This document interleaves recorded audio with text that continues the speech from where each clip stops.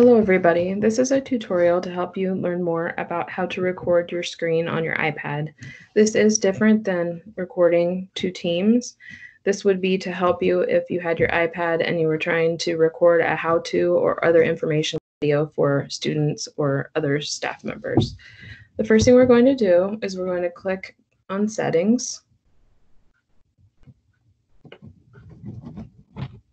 And you will need to scroll down to be able to find your control center. Your control center is an easy way to get to some of the most used apps on your iPad. So I went ahead and clicked on Control Center, and then we're going to click on where it says Customize Controls. One of the controls that you will need in order to do this is to have the screen recording as one of your included icons. Right now at the bottom, you can see here that I do have screen recording. If you don't see that on your list of things to include, it should be down here below where it says More Controls. If it's there, all you'll have to do is click on that plus, and it should move up to the section that says Include. So as you can see, screen recording is on my iPad. So in order to get to your control center, what you're going to do is you're going to take your finger and you're going to slide down over the battery icon, and that will bring up what's called your control center.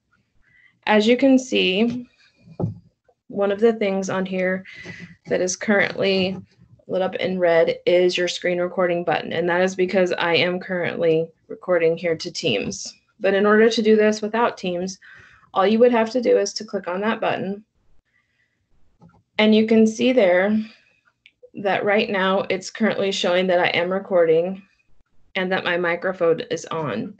If I went ahead and clicked that red button that says microphone on, it would go ahead and lighten and go to microphone off.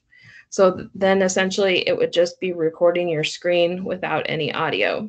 If you do want audio on your screen and on your iPad as you're recording, you'll need to make sure that you click that button.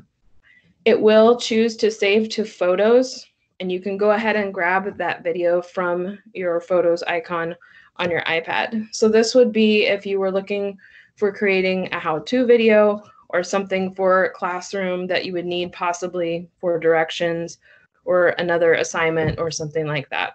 So that's how you record your screen. When you are finished, you would just want to make sure that you clicked stop recording, and then it would go ahead and save that to your photos icon. I hope this helps with understanding how to record your screen on your iPad.